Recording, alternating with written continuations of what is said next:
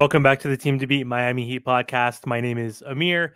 Before I get into the video today, I just want to thank everybody for following the podcast on Apple and Spotify. I also want to thank everybody for following and subscribing on YouTube. If you are watching on YouTube, don't forget to like, comment, share, and subscribe.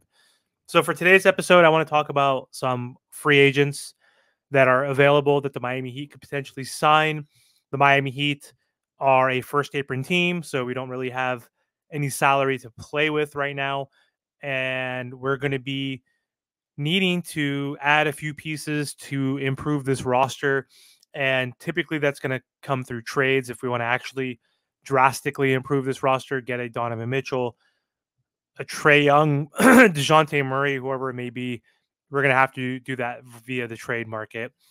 And in terms of rotational players or role players, we are going to have to offer folks essentially the veterans minimum.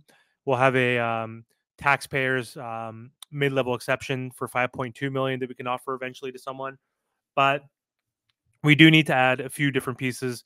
And I think one thing that we need to focus on outside of scoring, which is not a lot of folks available that we can afford, that is going to sign a veterans minimum to help us offensively.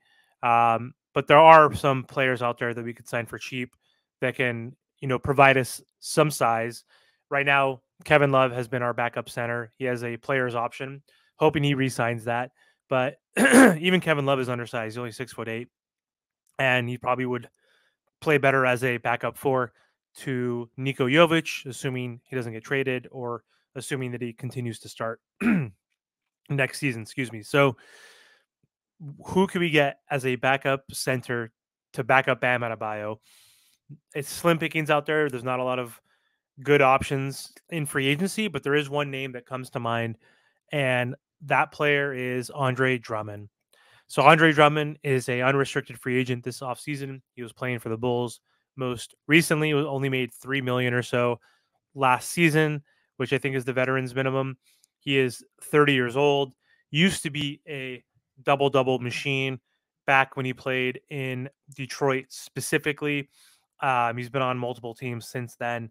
But, man, early on in his career, playing next to, I believe it was Greg Monroe at the time, he, from age 22 to 25, just a monster and a menace on the glass.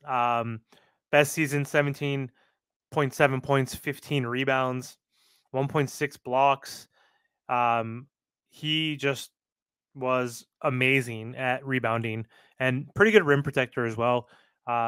He finished top 8 in Defensive Player of the Year one year for the Detroit Pistons. So good rim protector, amazing rebounder. Offensively, not the biggest threat, doesn't have the biggest skill set as a modern center does in the NBA. Can't spread the floor, can't shoot, but he was a big body and he was really effective early on in his career. He's 6'11", almost 280 pounds. So this guy's a beast.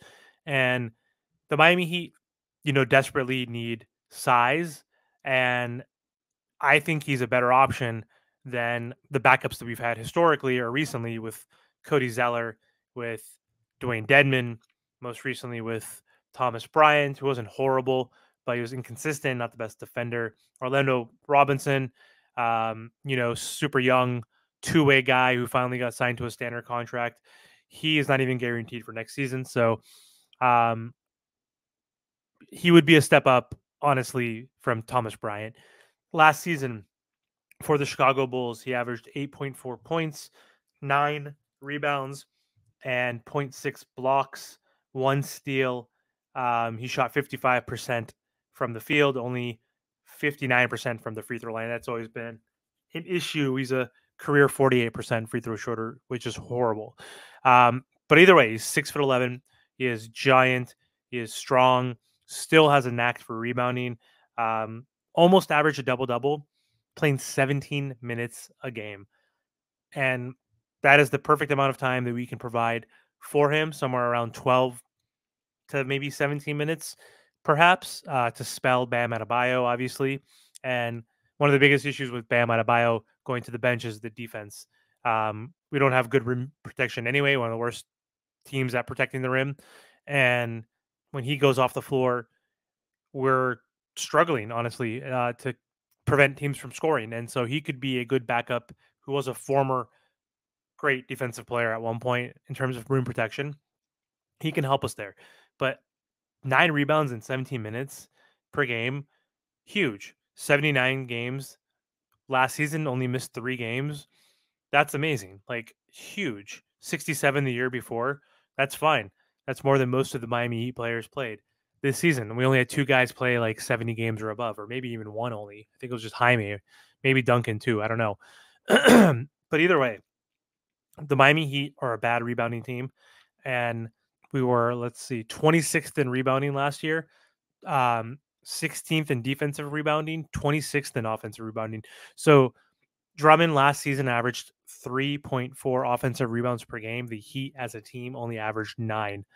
Um, that's something that he can help with, is just cleaning up the defensive glass and then helping us extend possessions by getting offensive rebounds and just having a big, tall person that can back up Bam Adebayo. So I know these aren't glamorous options, but when we're talking about free agents right now, it's slim pickings.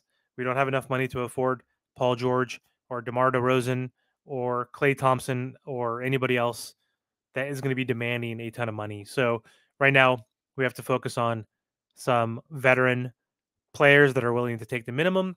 And I think the Miami Heat should take a chance on that, especially if Thomas Bryant doesn't pick up his option. And even if he does, he had so many DNPs last year, so he wasn't effective, and he's not as good of a defensive player as Drummond. So I think it's a good option. It's not going to move the needle or anything, but hey, anytime I do a free agent video, none of them are going to move the needle at this point. So the only way we can have a real impact on the season is through a trade. And we're on Donovan Mitchell watch still. No news there. No new news, that is. But either way, let me know what you guys think. Do you think Andre Drummond could be a good fit for this Miami Heat team? Let me know. Thanks for watching, guys.